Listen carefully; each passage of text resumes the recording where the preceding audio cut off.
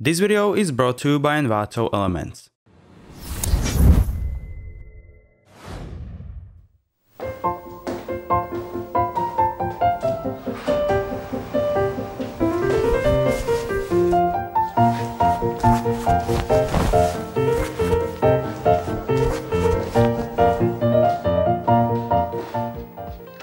Hey guys, in this tutorial I'll show you how you can create this walking pants magic trick. I'll show you the process step by step in Adobe After Effects. So let's get started. To create this trick we'll need 3 shots. Everything is shot on a tripod to make it easier. In the first shot just play out your scene and open the wardrobe. The second shot is gonna be the shot of the pants running around, or better to say the person running around wearing pants. Make sure that your hands don't appear in front of the pants. Finally, we also need to record the inside of the pants. Since the pants are turning around, we also need to do the same with our shot of the inside of the pants. Once we have all of this recorded, we can start editing. Before we start editing, I want to thank Envato Elements for making this video possible. It's an amazing tool for all creators, offering a huge library with tons of creative assets and presets. They offer great stock footage, awesome After Effects and Premiere Pro templates, VFX assets, intros, transitions, motion graphics, as well as sound effects and music. It allows you to download unlimited amount of all these assets just for a single price, and you can cancel it anytime. If you are a filmmaker, it will definitely save you a lot of time. Make sure to check it out, there is a link in the description down below. Now let's open up After Effects. To start with, place all of the shots on the timeline. First select the shot with the pants and choose the roto brush tool. We're gonna mask out just the pants.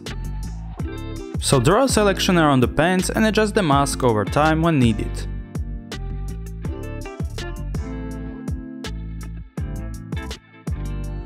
Then freeze the selection. Go back to the main comp and adjust the roto brush settings. Also make sure to enable the Use Motion Blur option. Now we've got something that looks like this. Of course, the inside part of the pants is missing. So bring in the shot of the inside of the pants and synchronize the shot so that the inside shot matches with the pants when they turn around. Just reduce the opacity so you can see both shots at the same time. Next we need to make the inside shot move with the pants. Now we could animate it all manually, but actually I think it's better to use a bit of tracking. To do this, create a new null object, select the shot you wanna track, in this case the pants, and go to the tracker panel. If you don't see it, you can enable it by going into Window in the menu. Hit track motion and move the track point to a spot with good contrast. Then start tracking. We don't need to track the whole shot. Just check if the motion target is our null object and click apply. Next, grab the pen tool and create a mask around the inside of the pants. Also animate this mask when the pants turn around.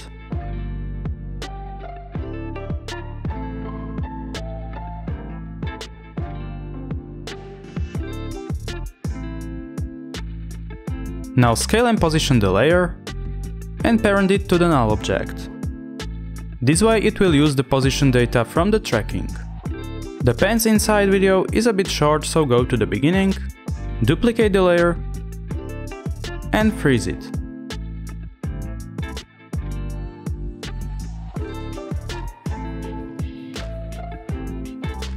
Sometimes you need to adjust the position, scale and rotation of this layer manually, so enable animation for these properties and do adjustments when needed.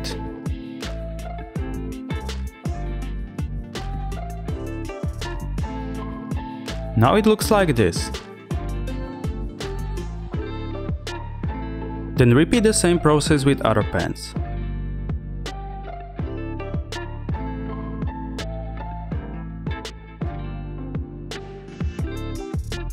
To make the pants walk out of the wardrobe, duplicate the main shot, bring it to the top of the timeline, and create a mask around the door.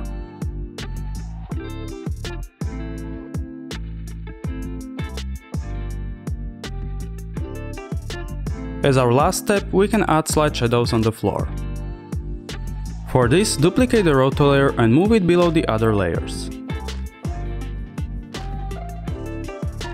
Now use the fill effect to fill it with black color. Next, reposition it and apply fast blur effect.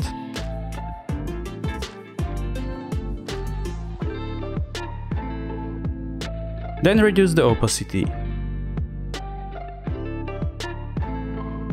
We also need a shadow on the floor, so duplicate the roto layer one more time and move it below the other layers. You can make the layer 3D and rotate it to match the floor.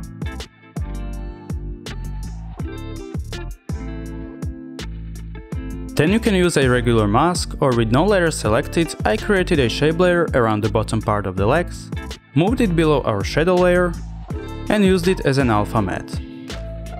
Next, I blurred it out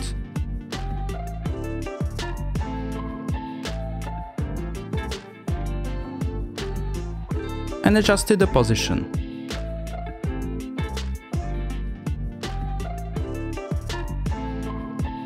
Additionally, I added a reflection as well by duplicating the roto layer. Again, I rotated it as a 3D layer, blurred it out, and reduced the opacity. Finally, pre-compose everything